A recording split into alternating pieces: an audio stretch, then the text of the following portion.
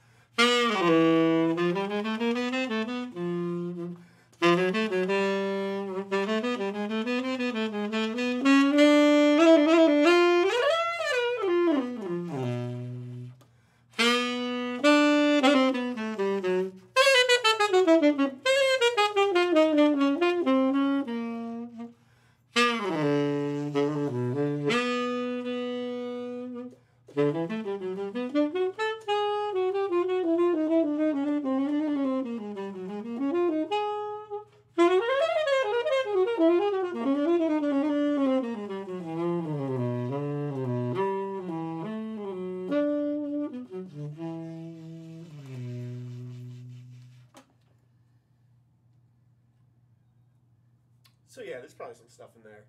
Yeah, definitely. Should be okay.